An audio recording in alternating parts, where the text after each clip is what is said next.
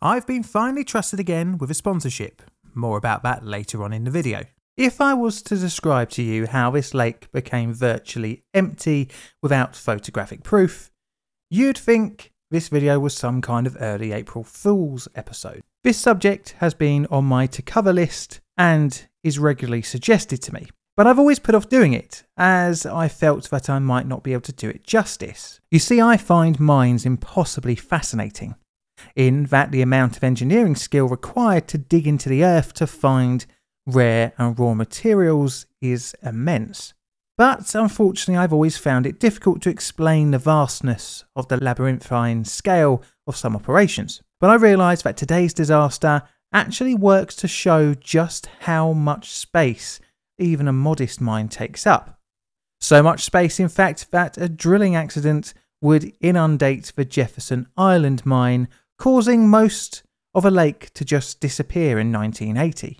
Thus, my issue with mining subjects and the Lake Peigneur disaster seem to have solved themselves. My name is John, and welcome to Plainly Difficult. Today we're looking at the Jefferson Island mine inundation, better known as the Lake Peigneur disaster.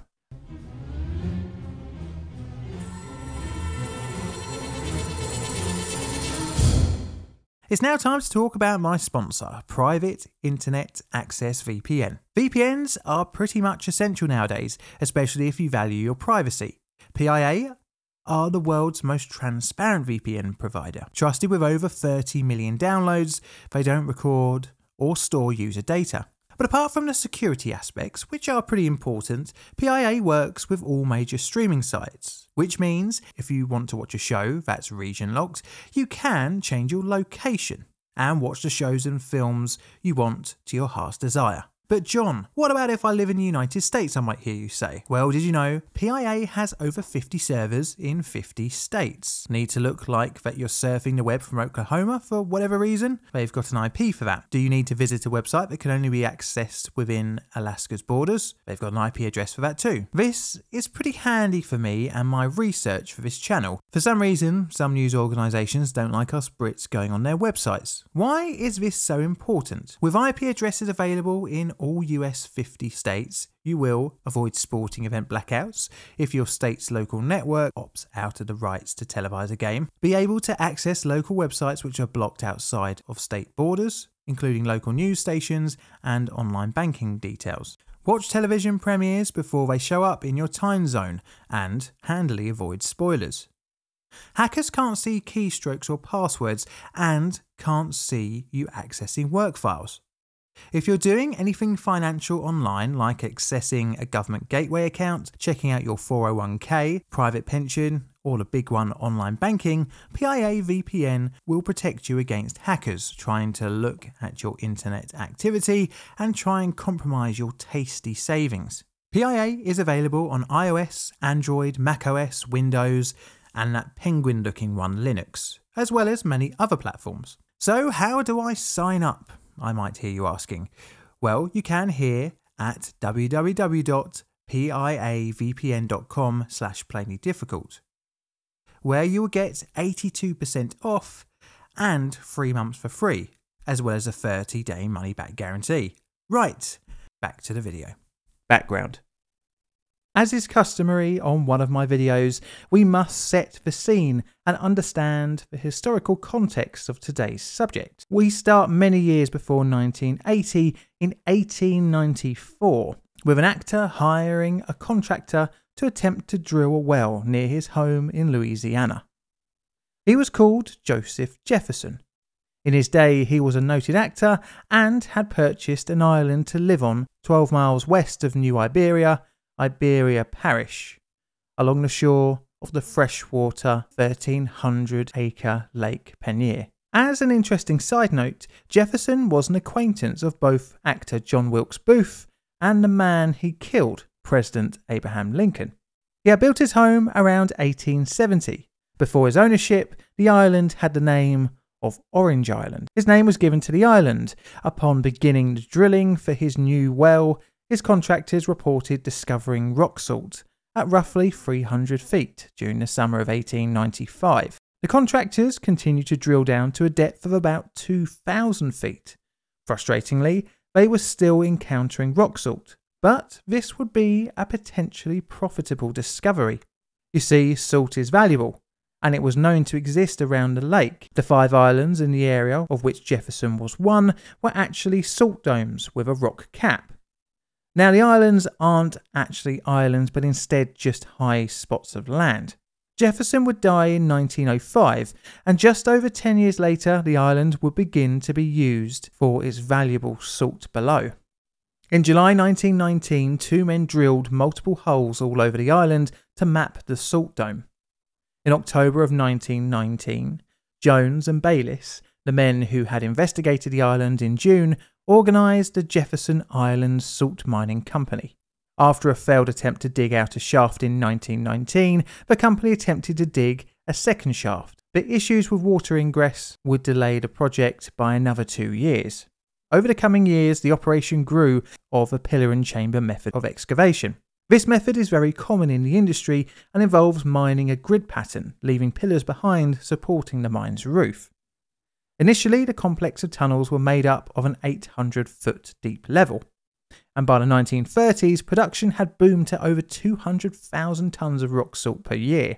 The chambers were 90 feet high and 75 feet wide. The mine was extended with a new level, 1,000 feet deep, with an incline in 1940. Instead of chamber and pillar, a shrinkage method was used on this level, with the salt mined in horizontal slices from bottom to top.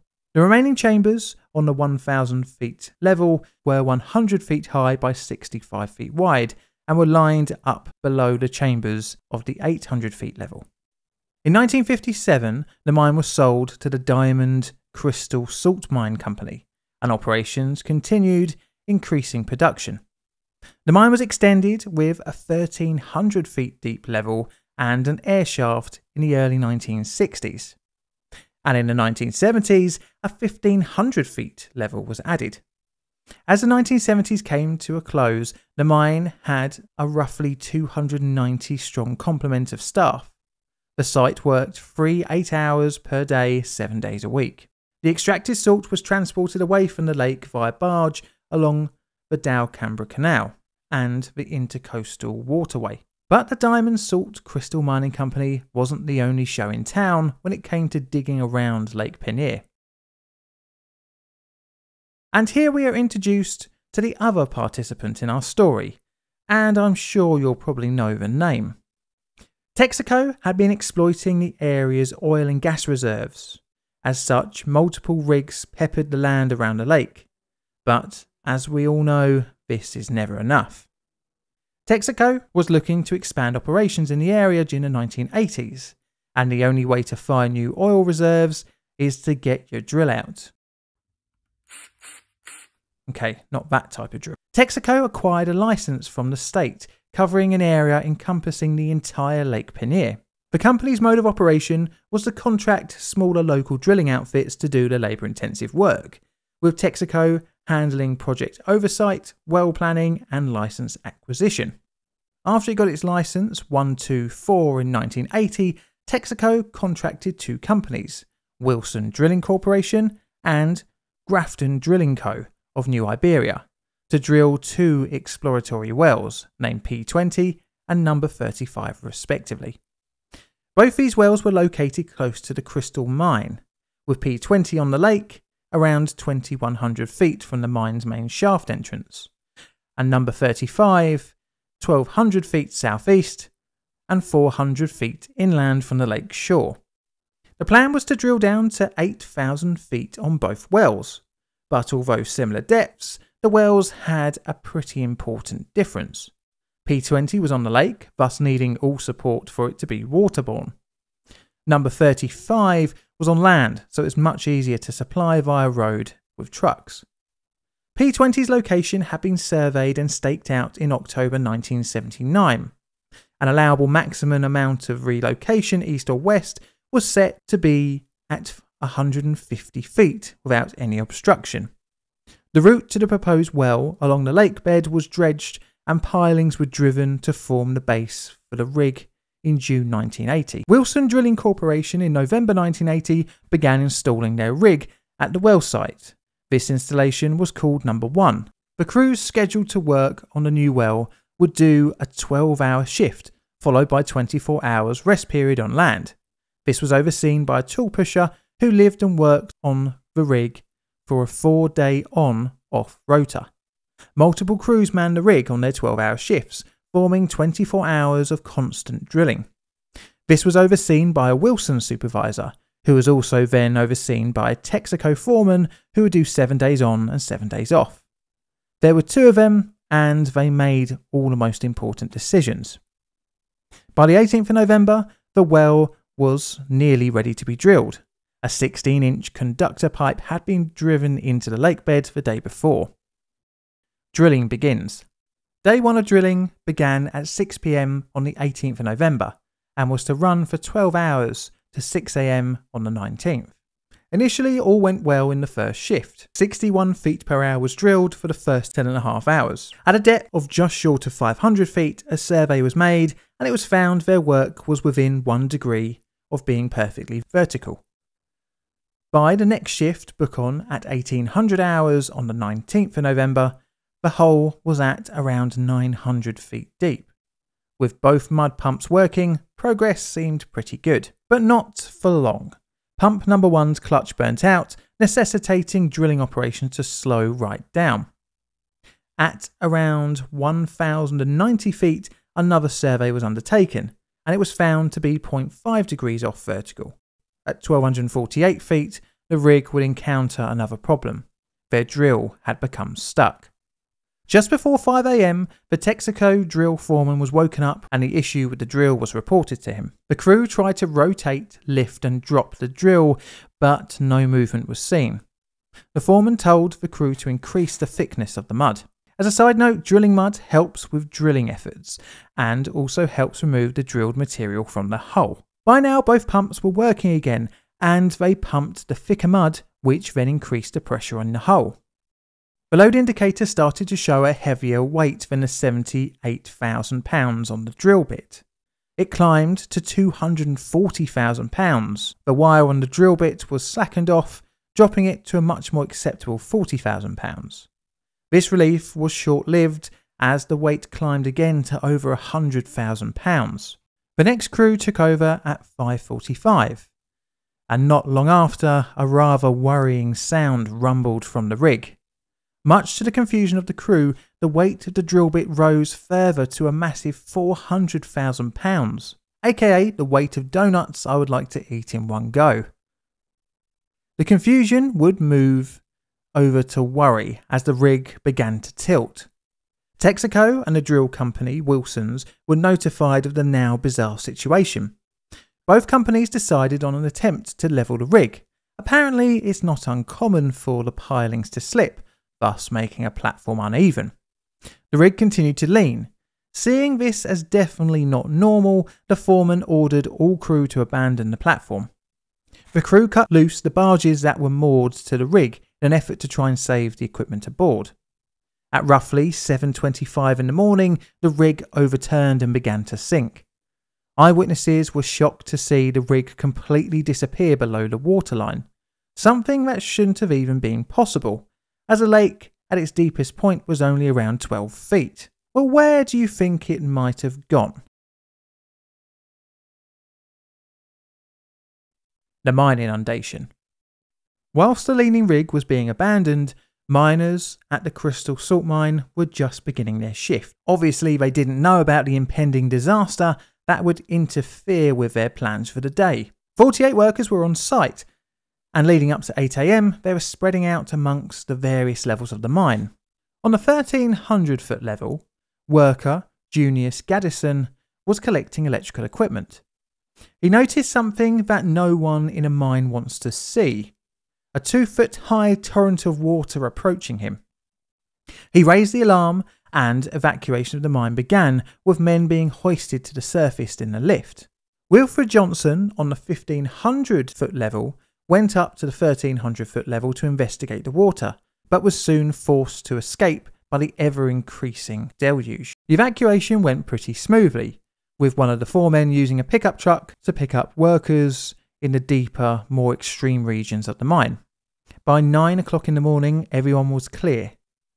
It was an absolute miracle that no one in the mine or the rig lost their lives. Although no one was lost, a whole lake was having a go at trying to disappear though. A 1/4-mile wide whirlpool formed over the rough location where the rig was. It sucked a tugboat, a string of barges and 2 Texaco oil rigs into the abyss of water. 2 boaters on the lake managed to power their boats to shore, just showing again the sheer luck of everyone involved. Over the next 3 hours, the entire lake disappeared into the mine. Usually the lake fed the Dalcambra Canal to the Vermilion Bay, eventually heading out to the Gulf of Mexico. But during the disaster, the flow was reversed, taking water from the sea and filling back into the lake. And this went on for several days. The air shaft became a mud cannon as water pushed out all the air from the mine, showering the surrounding area with thick muddy water. Nearby residents were evacuated and personnel from the Iberia Parish Sheriff's Office, the Louisiana State Police, the Vermilion Parish Sheriff's Office, Delcambra Police and the State Wildlife and Fisheries Department was drafted in to help with a growing amount of people becoming displaced. Eventually the water pressure would equalise and of the 11 barges that had disappeared into the whirlpool, 7 returned to the surface. As an interesting side effect, the salt content of the lake actually increased, but not from the mine, but actually the backfilling of seawater from the Gulf. This would also change the local ecosystem. Aftermath. Although no one died, 3 dogs were reported killed, but the big question was how did a well-established mine get breached by a pretty well-established drilling company? Clearly something went wrong. We can likely rule out coincidence as the drill on the rig got stuck between 1,200 and 1,300 feet deep. Funnily enough, it was the 1,300 foot level of the mine that failed. The timeline of the rig sinking and the inundation also pretty match up fairly closely. Clearly this points that the 2 events were actually one. Interestingly, the mine had been suffering subsidence for at least 10 years leading up to the inundation. The instability of the mine was being actively monitored. Assuming the maps were correct and Texaco was drilling in the correct location, disaster still could have resulted, because you don't even need to physically pierce the mine. Just weakening an area around it is enough to cause structural failure. Like if you went to the beach and tried to dig a hole in the wet sands, the sides just keep on crumbling. The 1981 report into the incident did stop short of giving the actual cause, mainly due to all the evidence being sucked into a massive hole. But subsequent information hints that Texaco had misread the charts, taking the transverse Mercator projection coordinates for universal transverse Mercator coordinates. Understandable, we've all been there. This seems the likely cause, as they were not expecting to have to dig into the salt dome, which was the same thing the drill bit got lodged into. Although no official blame was put on Texaco, we can guess this was the widely accepted cause, as the company would be the one to stick their hands in their pocket. And they must have been deeper pockets than mine, as contractor Wilson Brothers and Texaco paid out $32 million to the Crystal Salt Mining Company, as well as a further $14 million to a local botanical garden, which was also damaged in the inundation. Thank you for this video sponsor, PIA VPN.